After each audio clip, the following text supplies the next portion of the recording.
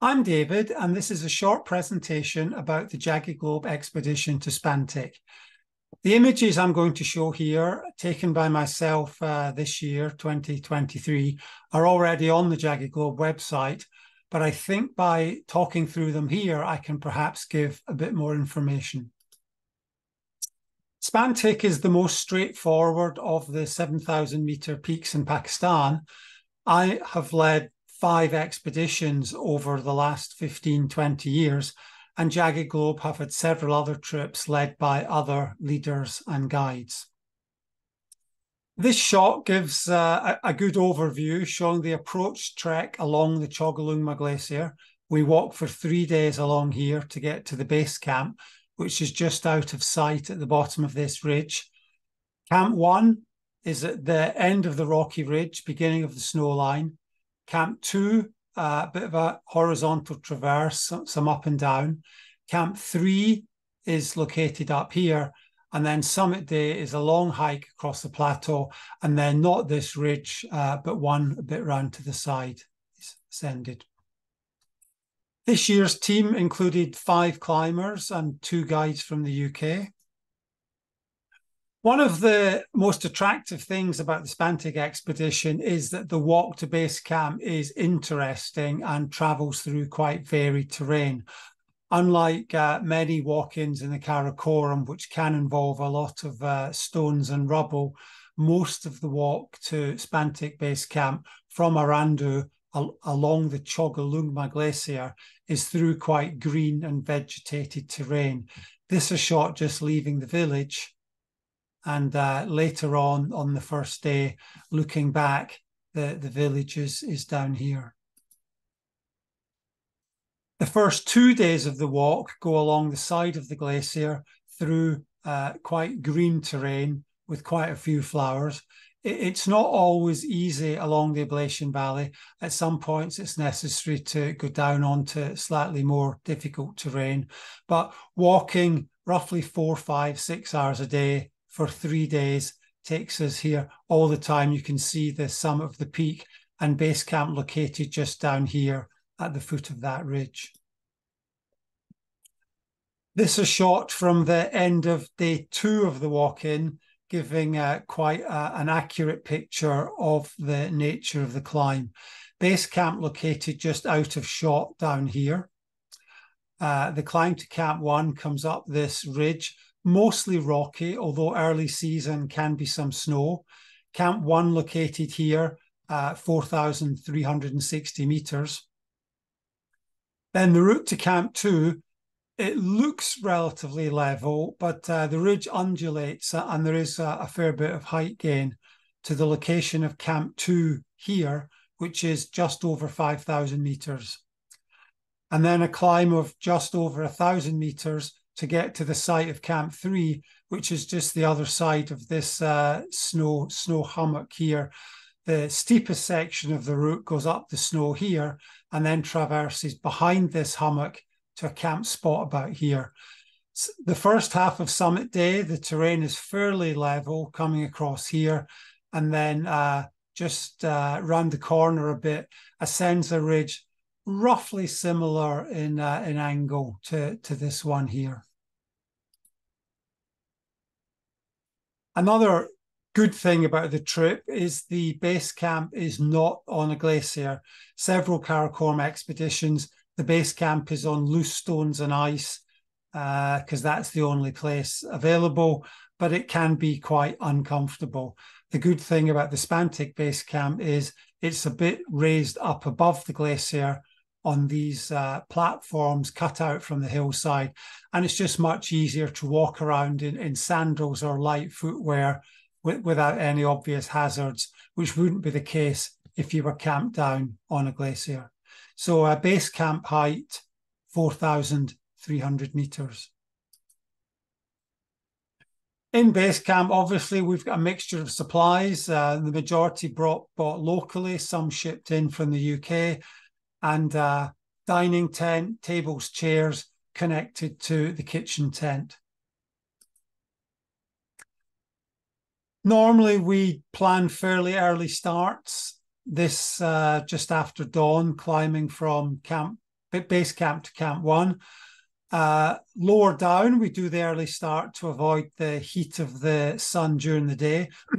And higher up, we do the early start to get the snow while it's still frozen. Because of possible rockfall issues on the section between base camp and Camp 1, it's normal to wear climbing helmets for this section. There is a path, a little faint, takes a little bit of attention to find it, but as the trip goes on, more people use it. It gets a little more worn in. On this particular day, we're looking at a little bit of light rain. People are wearing waterproofs. Roughly the first half of the hike from base camp to Camp 1 will be on this stony ground, weaving between some bushes and onto some stones. Quite a narrow path, scree, not dissimilar to kind of hill walking terrain you'd get on some of the North Wales peaks or the Lake District. Good views of the surrounding mountains all around. And then the upper section of the route to Camp 1, we start getting this really good view down the Chogalungma Glacier, the route that we've used for the walk-in, and we get onto more snowy ground. And just the final section, 30, 40 minutes before we get into Camp 1, there are some small rock pinnacles to cross, which give good opportunity for photographs looking down. This is the site of Camp 1, as I said a moment ago, 5,100 meters. Space for 8, 9, 10 tents. At this stage, we're the only group there. And then moving up to Camp 2, early start to avoid soft snow, mostly following the ridge, no real objective dangers, but a reasonable bit of up, maybe go up 50 meters, down 50 meters, then up 100 meters, down 100 meters, as we follow the undulating ridge for a few kilometers to the site of Camp 2 at 5,680 meters. We use these fairly large tents, 3-person tents, with 2 people sleeping in each, so we've got plenty of space. A couple of interesting things to note in this shot as we move away from Camp 2 up to Camp 3. Our local staff team have placed 1,000 meters of fixed rope the day before. These quite deep tracks in the snow were made by them coming back. But because we're starting quite early in the morning, if you look at the feet of the people in front, we're walking across a fairly hard frozen surface. And that's what we'd be aiming to do most days.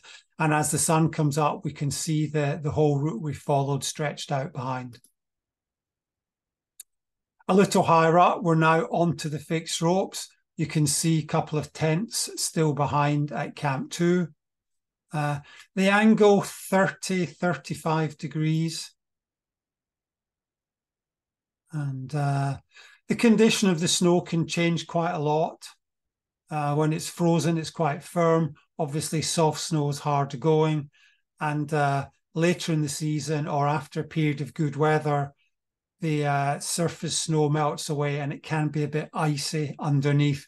And that's when the ropes come in helpful for the descent. The route between Camp 2 and Camp 3, I'd say the first 2/3 is the steepest section, 30, 35 degrees. Again, we can just make out these 2 tents down at Camp 2.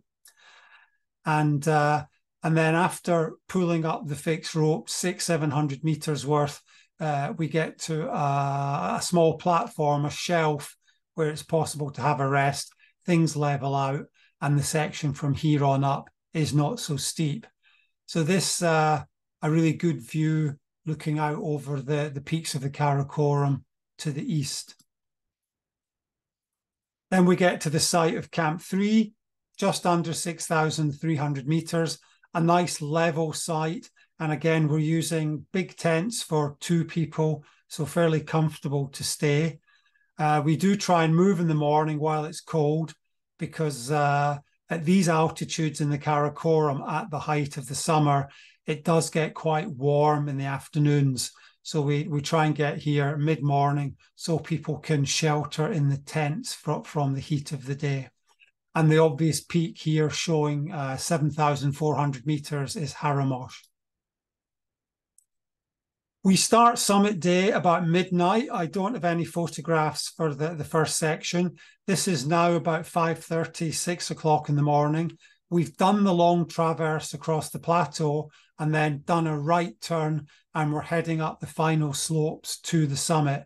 And this is the point when we start seeing on the other side of the mountain.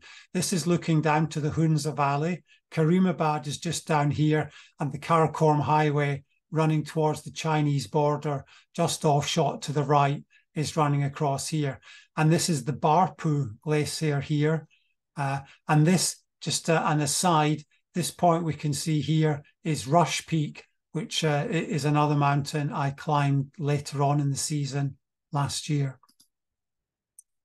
But turning back to the summit of Spantik, we've come across the plateau and then turned up the slightly steeper ground, all walking on snow, but weaving between some rocks. And then took us longer than normal. I'd say a normal summit day is 8 to 9 hours. Soft snow and a couple of other issues slowed us down. It took 10 hours. After a midnight start, we got there at 10 a.m. So a picture of some of the team on the top. And then another picture, one person looking down, but this gives a slightly better view of the background view you're getting. Back down in base camp, local staff, pleased to see us, gave everybody one of these celebratory necklaces. And then we got a picture of the whole team, the 5 climbers, 2 guides, and a total of 10 local staff. 6 high altitude climber porters who'd done the work for us above base camp, a cook, 2 assistants, and Ali, who was the local guide organising all the logistics.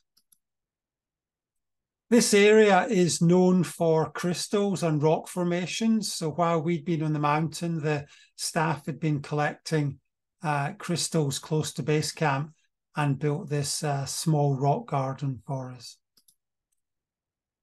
Then leaving base camp for the walk back to Arandu village, we got this sunset view looking back over the whole route. This one showing the location of base camp right down by the edge of the glacier, and the route really quite obvious on the rock as far as Camp 1. The traverse heading away from camera here, so a bit foreshortened to Camp 2. The climb up to Camp 3 just there, and good views of the summit. So these are pictures taken during last summer's trip, and we're hoping to run the expedition in a fairly similar format for 2024. I will be leading it again, and we're hoping for a sizable team to enable us to run it again. These are the dates, and the full written itinerary and all the details are on the Jagged Globe website. Anyone wanting further information is welcome to contact the office. Hopefully the staff there can answer all your questions, but if not, they'll put you in touch with myself, and I can tell you what I know about the mountain from my 5 previous expeditions there. So that is an introduction to the Spantik 2024 expedition. Thanks for watching.